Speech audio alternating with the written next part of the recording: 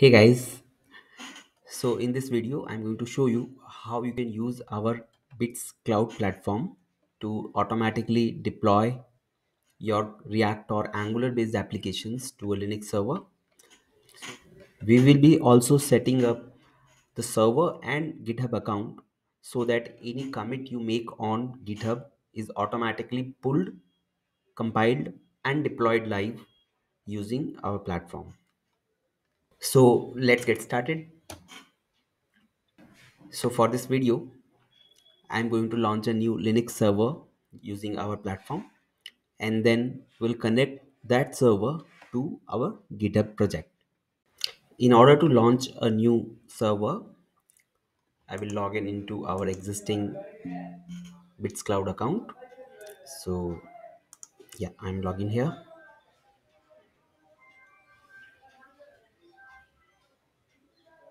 Once I have logged in, I'm going to launch the server, click on new environment, and because we are going to have a normal webpack HTML application, so I'm just going to launch an nginx server. Okay, I'll scale up the limit a bit, like about 20 cloudlets, and yeah, just click on create.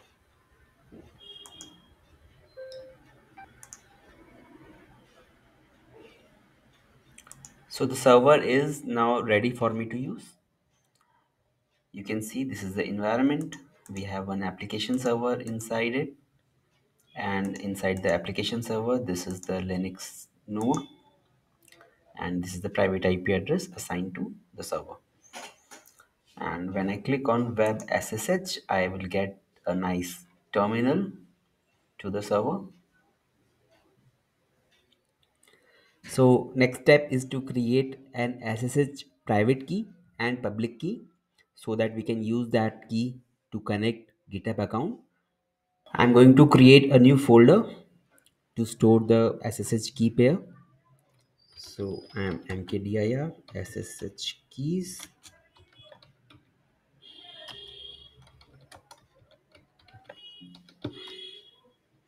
Okay, and then I'm going to use the ssh-keygen command.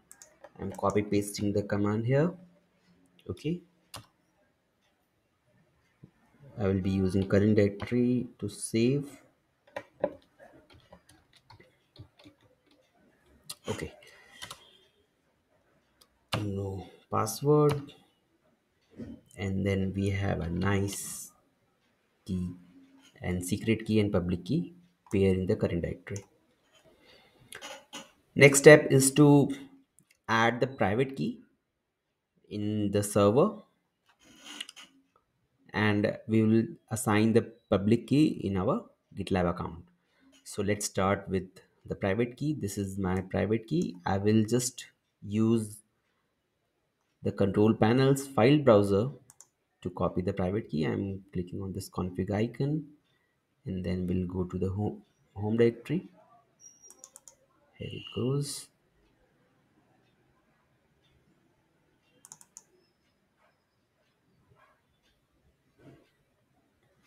So in the home directory we have this folder ssh-keys that we just created, and then inside that folder we will have that keys.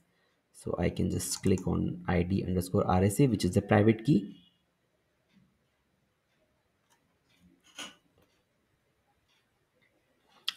So this is my private key here. I'm going to select all, copy,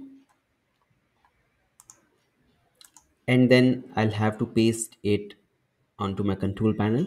So for that I'll click on my username, go to settings, and then we have ssh-keys here,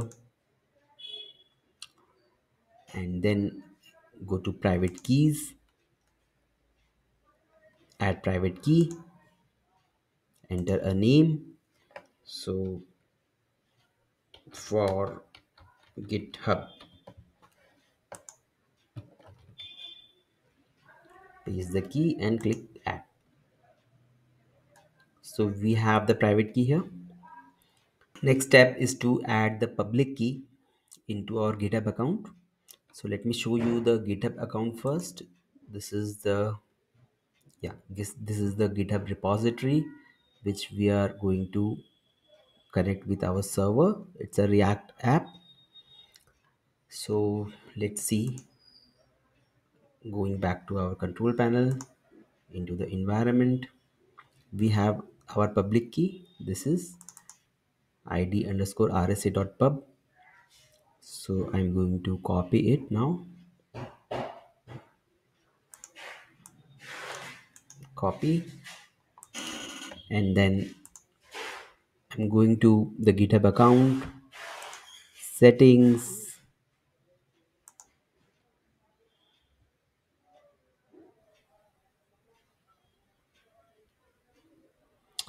and ssh keys, new ssh key, and then I copy paste the key here, and this Bitss Cloud server. Okay, and then hit on add ssh key. So as you can see, my public key has been added to the GitHub account. Now next is the most important step. We will be adding our GitHub repository to the server. For that, I will go back to my repository, and then we'll copy the SSH URL of the repository, and then go back to server. On the server, we have this deployments option under the node. So click on deploy from Git. Under the repository option, click on add new repository and name it.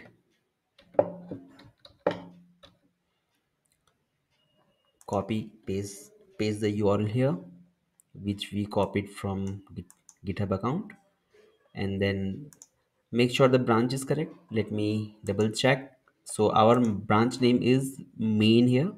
We will enter that name here, main, and then we'll use the authentication. We have the ssh key, and we already added the private key here. So we added the private key and then click on add. Okay, so far so good. Next step is to deploy the project. So we just added this GitHub repository. Now let's fix the branch again. It will be main, and the path is by default root. This is not the root directory. This is a root folder inside the webroot folder. So I can quickly show it to you. Let's go back to the file browser in the directories. So we go to var,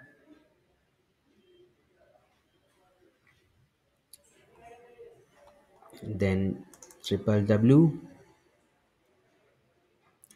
then we have this we have this webroot folder, and inside that we have the root directory. So by default the application is published on this folder, but because we have to compile this application, this is a React application, so we will create a new directory here and name it source. Okay, now go back to the deployment. Git will select the GitHub repository, branches main, and the path is source. Okay, that's it. So for testing, I'm not going to currently use set up this pre-deployment and post-deployment hooks. Currently we just will go ahead and click on deploy and see how it works. So as you can see, the deployment process is successful, and now I can see the files. Let's see this source folder that we created, and we have all the source code here from the GitHub into the server. So that's a success.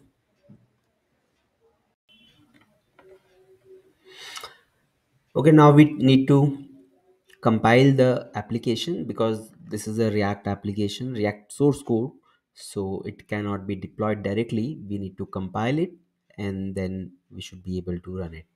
So in order to compile it, let's go back to the web ssh and let's browse look to the source directory here, which is this one. I will copy it and I will go to the terminal and paste that folder. So as I can see, we have the source code here. I will try to compile it. Let's see if the npm works. Npm I, and it says that npm is not installed.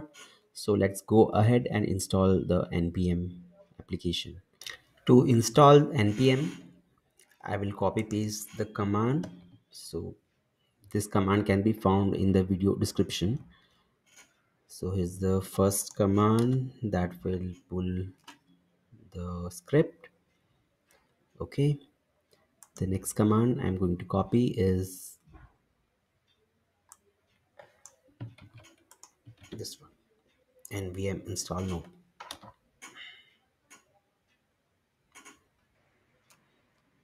So for the nvm to work, I will have to kill this session. I will duplicate a new session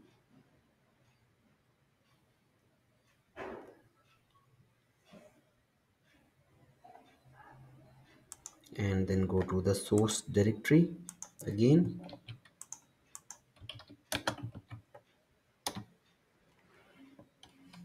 Okay, so now I can run the nvm install node.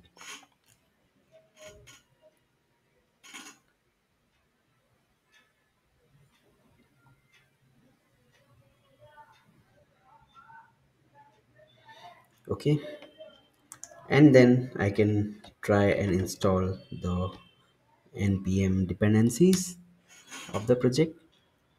So it's working. So as you can see now, the dependencies has been installed. Now I will try to compile the application. So npm run build. This is a React app. However, the same thing can be applied to Angular application or any other npm based application. So the compilation is working. So as you can see, the compilation is completed successfully and we should be having the build folder now. Let's see, ls, and then there's the build folder we have. Here it is. So let's get into that and let's see. So we have all the compiled files here. I will go ahead and copy these files to the root directory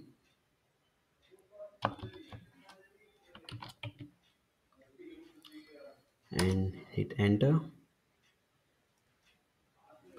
Oh, sorry. Yeah,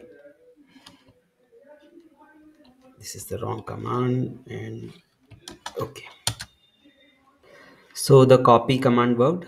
Now I should be able to browse the root folder. Let's see. So I'm going to application server config. We'll go back to webroot and then the root directory. So as I can see, all the files are here.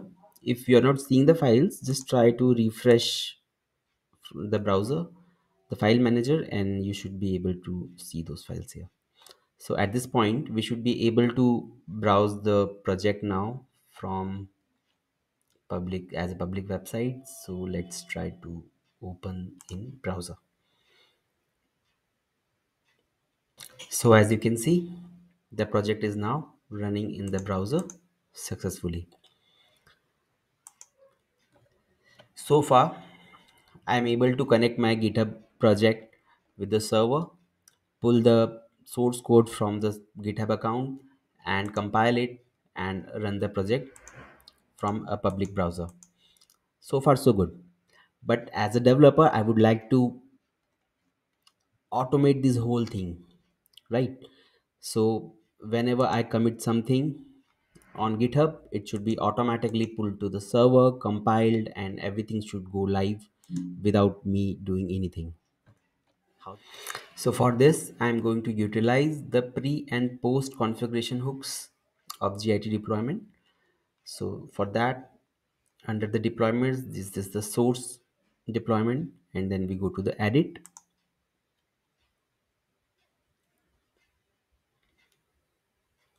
Here we see the hooks option. So I have configured a pre-configuration hook here.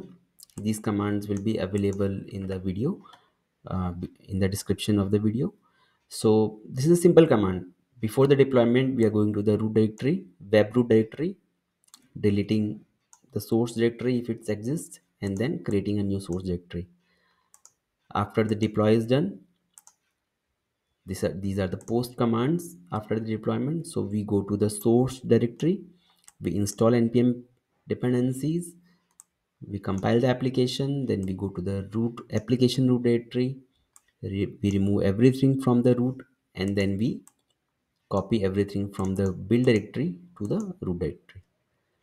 So this is the command, and then we can try it.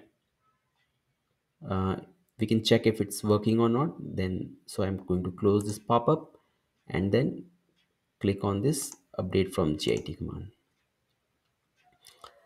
So let's see if there's no error, then we can go ahead and do some change on git and see if that change is automatically applied to production or not.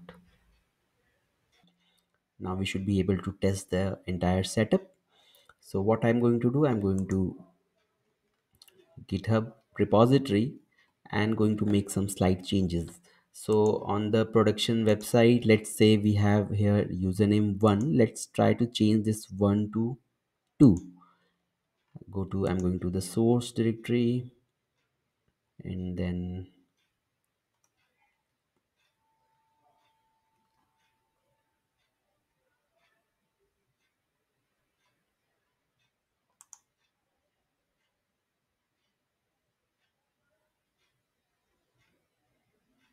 okay, so let's go to login.js.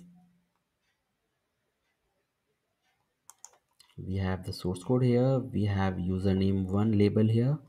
I'm changing it to username 2.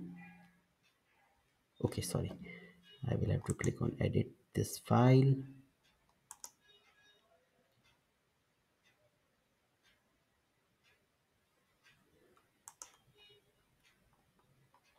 Okay, let's make it username space 2.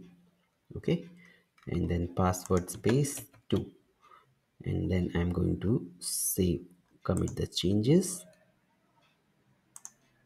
Okay,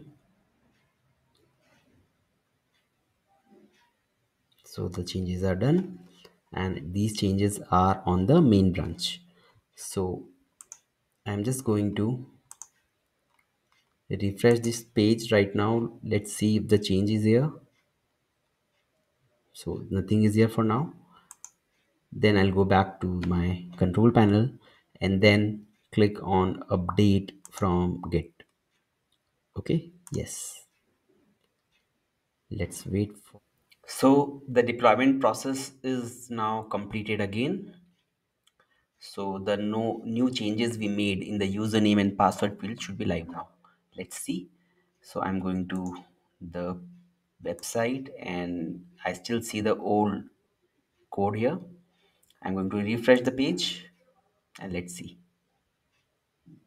So as you can see, I have username 2 and password here. That means the code from the Git automatically got compiled and hosted on the live server. Okay, so that's all. This is the whole process. It's as easy as that. No complications, just a few commands, just a few configurations, and automatic deployment. So easy. Thank you so much for watching this video. Goodbye.